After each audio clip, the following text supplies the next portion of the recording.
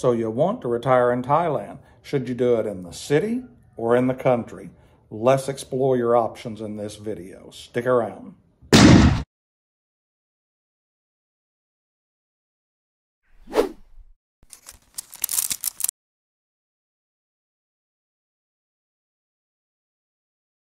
Hey everybody, Rick with Rick's Adventures. In this video I wanted to discuss, you're going to retire in Thailand. Would you be better off retiring in a village, or would you be better off retiring in one of the bigger cities? Well, that's going to kind of be determined strictly by you, not me. But I wanted to give you some of the ideas or things to think about whenever you do this. A lot of it's going to depend on where you come from and what your background is. Let's say that you came from New York City, maybe, or Chicago, Illinois, St. Louis, Kansas City, one of these places. You may find that you are so adapted to that type of environment and culture that some place like Bangkok is a place for you, or even Chiang Mai, even though it's in the mountains and is smaller, is a lot more city-like over here in Thailand. You're going to find a lot more things that are like you are acclimated to in your country. You're going to always have a lot of different choices on, say, restaurants, places to eat, places to go party, things to see, sights to see, just the overall busyness and hectic of it, which a lot of people like. It's not my gig, but a lot of people like it. Now, if you're more of a country person like I am, or a more rural person, you may find that you're better off to go out and stay in one of the rural areas. Now, you can kind of step this down in a lot of different ways. You've got a lot of rural areas to where you'll have a lot of expats that go to them and stay in those areas, and a lot of people like that. Udon Thani is one of them. I see a lot of expats and that's in the northeastern region, and it's a bigger town or city. I don't actually know its population when I look at it, but it's maybe comparable to some of your smaller towns in the USA that have anywhere from 40 to 60,000 people in it. And there's rural areas outside of it, places to go. There's plenty of restaurants, little bars, things to see and do, temples to visit. But it's not overwhelming. The traffic's not overwhelming. There's not all the nonstop 24/7 hustle and bustle. So that might be the step that you're looking for. Me personally, my girlfriend owns a rice farm, and she's also a teacher out in one of the rural villages.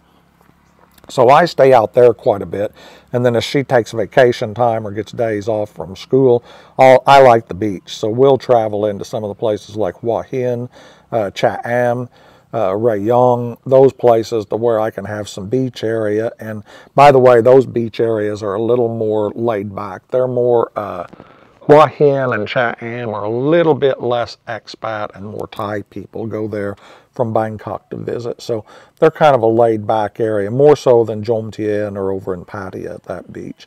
That's more the party land area. So I think it kind of depends on what you're really wanting to do and what your point is, or what your goal is of coming to Thailand. If you want to learn Thai culture, then to me, there's no doubt in your mind you need to go out in a village. I have learned so much in the time I've been out in Tia's village and visiting with the people here, and it's just been an extremely good experience for me. Do I get bored? Yeah, a little bit at times, because there's really nothing out here.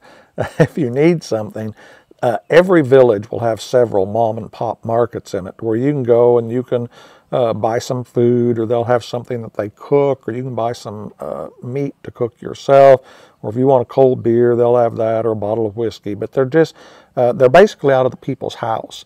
They will have an area out on the back portion of their house, or I say the back, it's actually the front portion of their house, and it'll be out next to the road, and they'll have a roof over it, and they'll, stock with things that they get from town, and then they'll sell to people that are around the village.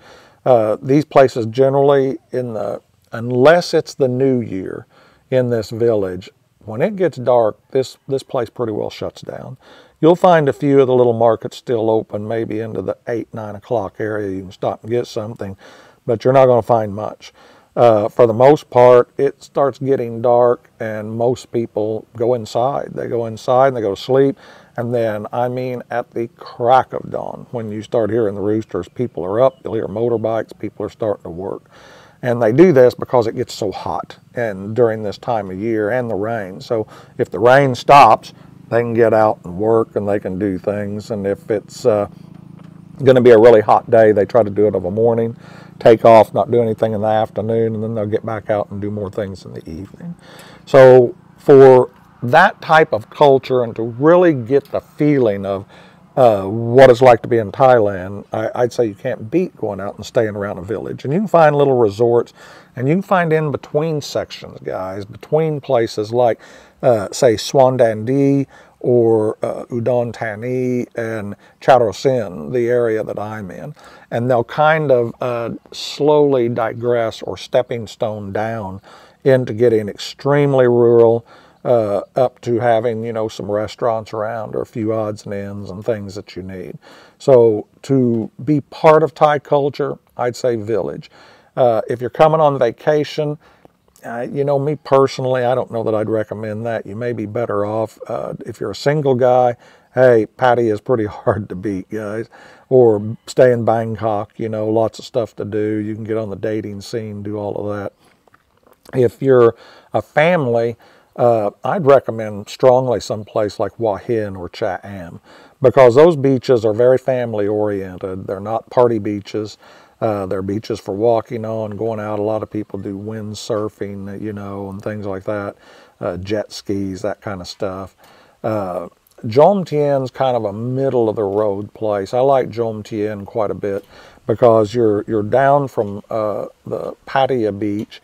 It's a little more laid back, but there are things to do. There's marketplaces at night. There's things like that. So, you know, I enjoy it when it's beach time, but since I'm a country guy at heart, after I'm stay on the beach maybe 3 or 4 weeks, and there's still a lot of noise, a lot of partying going on at night, things like that. A lot more than in the village. I get to where I enjoy coming back into the village life for a few weeks because I can come back here, come out here to Tia's farm, which you can see here in the background, the rice farm. We'll come up here and cook out. Just have a really good time in general. Bring a few beers, stop and buy some pork or chicken, bring some rice, some sticky rice, sit out here of an evening, and there's just calm. You know, it's relaxing, it's calm.